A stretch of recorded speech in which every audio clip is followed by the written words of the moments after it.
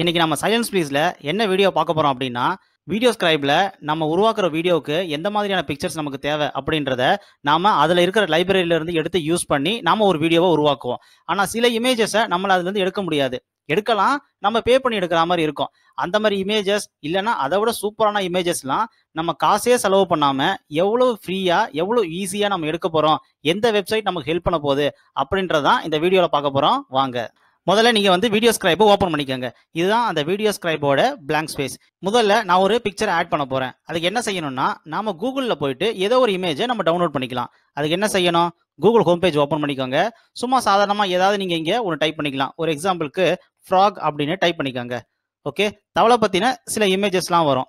நமக்கு இதுல டிராப் பண்றதுக்கு இந்த ரியல் பிக்சர் நமக்கு தேவையில்லை. நமக்கு தேவை ஒரு அனிமேட்டட் பிக்சர், இல்லைனா ஒரு பிஎன்ஜி, இல்லைனா ஒரு எஸ்விஜி. இந்த மாதிரி பிக்சர்ஸ் தான் நமக்கு, அதாவது இந்த வீடியோ ஸ்கிரைப்ல வரையறதுக்கு தேவையான அந்த ஐட்டம்ஸ். ஸோ நம்ம ஒரு கிளிப் ஆர்ட் இருக்கு, இதை கூட எடுத்துக்கலாம். இப்போ ஒரு உதாரணத்துக்கு இந்த பிக்சர் நான் எடுத்துக்கிறேன். ஸோ இதை நான் டவுன்லோட் பண்ணிக்கிறேன்.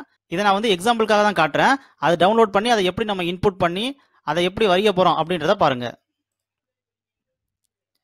இதை சேவஸ் பண்ணியாச்சு. எங்கே சேவ் பண்ணி கேட்குது. ஸோ நம்ம ஏதாவது ஒரு ஃபோல்டரில் இப்போதைக்கு டெம்பரரியாக சேவ் பண்ணிப்போம். உங்களுக்கு எங்கே நீங்கள் சேவ் பண்ணணும்னு ஆசைப்படுறீங்களோ அங்கே நீங்கள் சேவ் பண்ணிக்கோங்க. ஸோ இப்போ நம்ம வீடியோ ஸ்கிரைபில் போயிடலாம்.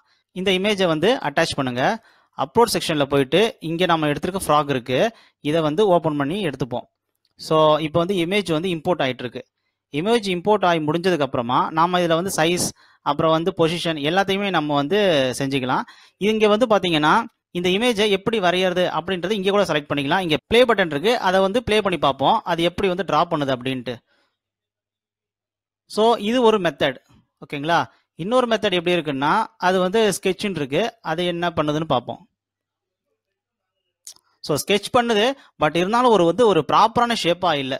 அது என்னவோ கச்சாமச்சான்னு ஒரு மாதிரி ட்ரா பண்ணி கடைசியாக ஃப்ராக்னு காட்டுது. அந்த அளவுக்கு எஃபிஷியண்டாகவும் இல்லை. ஸோ இது ஒரு இமேஜ் அப்படின்றதுனால இந்த ட்ரா பண்ற மெத்தட் ரொம்பவே எஃபெக்டிவாகவும் இல்லை, பார்க்கறதுக்கு ஒரு ப்ரொஃபஷனல் லுக்காகவும் இல்லை. ஸோ இருந்தாலும் பரவாயில்ல, நாம இதை அட்டாச் பண்ணுவோம். ஓகே கொடுத்துருங்க. இங்கே வச்சுட்டு இதை ரீசைஸ் பண்ணி ஃபிக்ஸ் பண்ணிக்கோங்க. கேமரா பொசிஷனை ஃப்ரீஸ் பண்ணுங்க. இப்போ நம்ம ப்ளே பண்ணி பார்க்கலாம். ஸோ டிராயிங் அந்த அளவுக்கு பர்ஃபெக்டாக இல்லை, எனக்கு சுத்தமாக பிடிக்கல.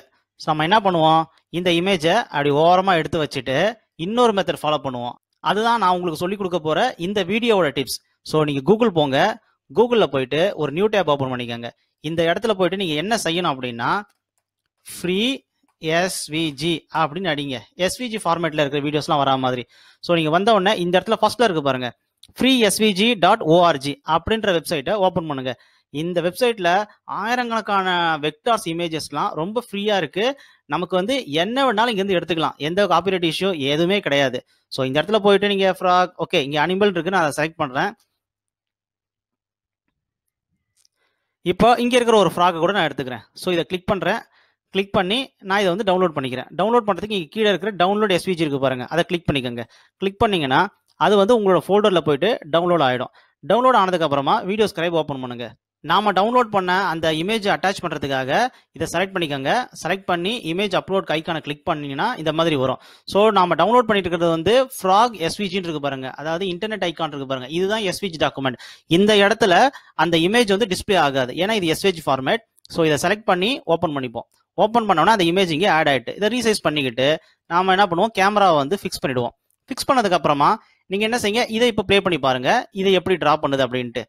ஸோ வீடியோ ஸ்கிரைப்ல எப்படி டிரா பண்ணணும் ஒரு மெத்தட் இருக்கு.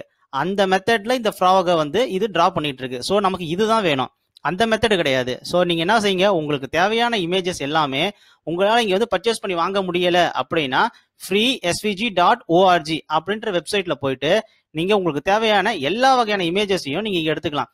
இங்க நிறைய இமேஜஸ் இருக்குது. இந்த இடத்துல சர்ச் பார்ல போயிட்டு உங்களுக்கு தேவையான எல்லா வகையான இமேஜஸையும் நீங்க இங்க டைப் பண்ணி எடுத்துக்கலாம்.